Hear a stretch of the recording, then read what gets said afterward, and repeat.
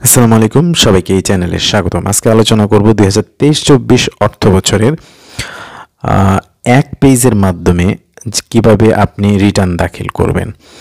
এজন্য প্রথমেই আপনাকে এনবিআর এর ওয়েবসাইটে চলে যেতে হবে।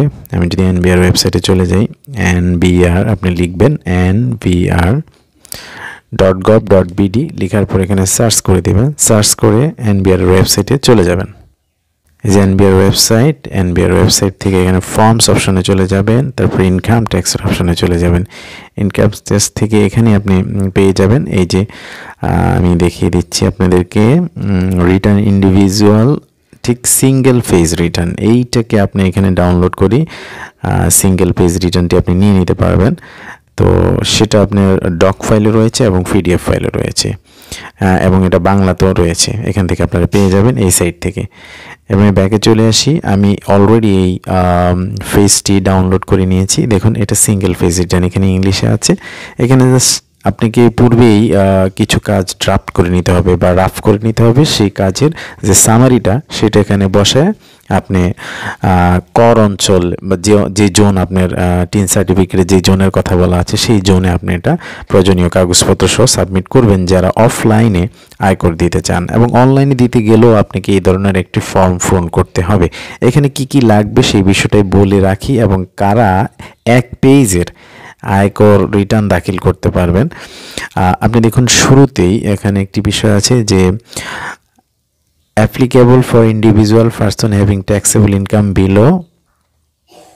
এই যে এখানে একটা টাকার অ্যামাউন্ট আছে, সেটা হলো 5 লক্ষ টাকার বিলো যাদের হবে, অর্থাৎ নিচে হবে, এবং যাদের 40 লক্ষ টাকা মোট সম্পত্তি হবে। এই যে এখানে আমি আবারও এখানে দেখিয়ে দিচ্ছি, এই যে 40 লক্ষ টাকা যাদের মোট সম্পত্তি নিচে হবে, 40 লক্ষ টাকার ইনফ্যাক্ট নিচে হবে, এবং 5 লক্ষ টাকার কম হবে ট্যাক্সেবল ইনকাম, করযোগ্য আয়, তাদের ক্ষেত্রে এক পেজের রিটার্ন দাখিল করলেই চলবে। ডিটেল দরকার নেই, ডিটেল রিটার্ন দাখিল করার দরকার নেই। তাহলে এখানে এই প্রথম অংশটা, যে পেজের প্রথম যে অংশটা রয়েছে আমি আপনাদেরকে দেখিয়ে দিচ্ছি, এই প্রথম অংশটা এটা কিন্তু পূরণ করবে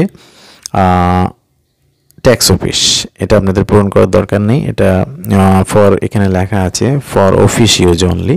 আর এই ফর্ম নেমটা আপনারা জেনে রাখবেন। দেখুন, এখানে ফর্মের একটা নাম রয়েছে, এই ফর্মের নামটা হলো ITGHA 2023। আর ঠিক উপরে দেখে নেবেন আপনারা ভালো করে, এখানে লেখা আছে, দেখুন এই যে এই অংশটাতে ক্লিয়ারলি লেখা আছে যে আপনার return of income for individual person. এটা সিঙ্গেল পেজ। এখানে এই শর্তগুলো দেখার পর, এই বিষয়গুলো দেখার পর আপনি আপনার name of the tax payer, আপনি জাস্ট এই জায়গায় আপনার নামটি লিখবেন। আপনার যে নামটা দিয়ে আপনি অ্যাকাউন্ট খুলেছেন রাজস্ব বোর্ডের আন্ডারে, এবং এখানে ট্যাক্স পেয়ারের নামটা হবে। তাহলে এই প্রথম লাইনে ট্যাক্স পেয়ারের নামটা লিখবেন, তারপরে এনআইডি লিখবেন। আপনার ঠিক এই জায়গায় নিচের অংশটুকু আপনি এনআইডির নাম লিখবেন। আমি একটু জুম করে দেখাচ্ছি, এই যে just name of the tax payer এবং এনআইডি। আর যদি কারো পাসপোর্ট নাম্বার থাকে, এনআইডি না থাকে, তাহলে সে এই জায়গাতে সে কি লিখবে, তার পাসপোর্ট বা নাম্বারটা লিখবে, এবং টিন নাম্বার। দেখুন এখানে 1 2 3 4 5 6 7 8 9 10 11 12, হ্যাঁ 12 নাম্বারের টিন নাম্বারটা এখানে সে সাবমিট করবে। সার্কেল, টিন সার্টিফিকেটের সার্কেট নাম্বারটা লেখা থাকে, আপনি এখানে আপনার যেই ট্যাক্সের যে সার্কেল নাম্বারটা আছে বা অঞ্চলটা আছে সেটা লিখবেন, এবং ট্যাক্স জোনটা এখানে লিখবেন। এখানে অ্যাসেসমেন্ট ইয়ার লিখতে হবে, অ্যাসেসমেন্ট ইয়ার 24-25, আর ফিসক্যাল ইয়ার হবে 2023-24। এখানে রেসিডেন্সিয়াল স্ট্যাটাস লিখবেন, আপনি যদি আবাসিক অনাবাসিক যেটাই হয় সেখানে এখানে লিখবেন। তারপরে অ্যাড্রেসটা এই জায়গায় আপনাকে লিখতে হবে, এবং এখানে কিন্তু অ্যাড্রেস ছাড়াও আপনি চাইলে এখানে name of the business organisation, অর্থাৎ বিজনেস অর্গানাইজেশনের নামটি এখানে লিখতে পারেন যদি আপনার কোনো বিজনেস রিলেটেড রিটার্ন সাবমিশন হয়ে থাকে। এবং আপনার কন্ট্যাক্ট নাম্বার, ফোন বা মোবাইল নাম্বার এখানে আপনি লিখবেন। তারপরে দেখেন এখানে ইনকাম সোর্স, আপনার ইনকাম সোর্স কি, আপনি কোন ধরনের ইনকাম, মূলত আপনার কোন ধরনের সোর্স থেকে ইনকাম আসে, জাস্ট এই জায়গায় আপনি সেটা লিখবেন। এই যে এই অংশটা ইনকাম সোর্স, যদি স্যালারি হয়ে থাকে স্যালারি, বা অন্য কোনো সঞ্চয়পত্র হলে সঞ্চয়পত্র, যে সোর্স থেকে আপনার আয় আসে সেটা এখানে লিখবেন। মানে মূল সোর্স ইনকাম যেটা বেসিক যেটা। তারপরে এখানে আপনি লিখবেন টোটাল অ্যাসেট। আপনি টোটাল অ্যাসেটের পরিমাণ কত, ঠিক এই অংশটা লিখবেন, এই যে এই জায়গাটা। হ্যাঁ, টোটাল অ্যাসেট কত, আপনার মোট সম্পত্তি কত। উপরে কিন্তু আমরা বলে দিয়েছি মোট সম্পত্তি কিন্তু 40 লাখের নিচে হতে হবে। যদি 40 লক্ষের নিচে হয় তাহলে সেটা এখানে ফিল করে দিবেন।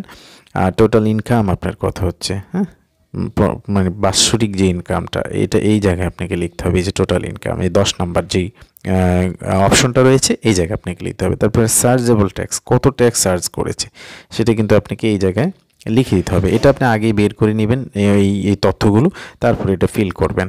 তারপরে ট্যাক্স রিবেট রয়েছে, আয়কর, জীবন বীমা, এই ধরনের বিষয় বা ব্যাংকের যেই ডিপিএস রয়েছে এগুলোর উপর কিন্তু করের ছাড় আছে, এবং আপনার কর ট্যাক্সেবল ইনকাম যাই আসুক না কেন বা এটা করযোগ্য আয় যেটা, সেটার উপর আপনি একটা ছাড় পাবেন।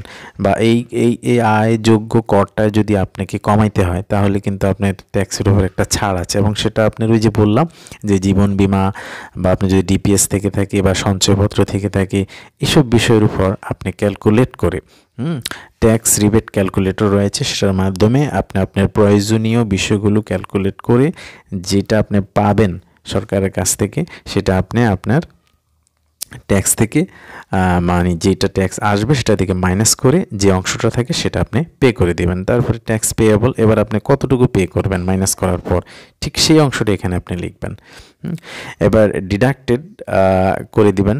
ডিডাক্টেড মানে বাদ দেওয়া, যদি থেকে থাকে সেটা আপনার কালেক্টেড অ্যাট সোর্স, উৎস কর থেকে থাকে সেটা আপনি বাদ দিবেন।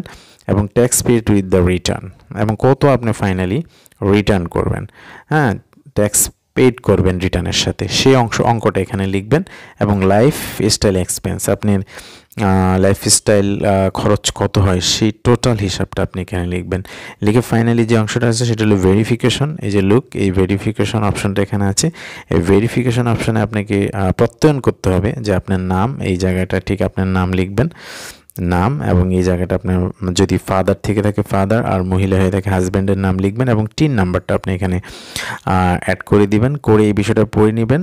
পড়ার পর এখানে কি বলছে দেখবেন আপনি, I have no more vehicles, I have no asset abroad and I do not on any house property or apartment in any city corporation area. মানে আপনার কি আছে আর কি নাই সেই বিষয়টা আপনি এখানে প্রত্যয়ন করলেন।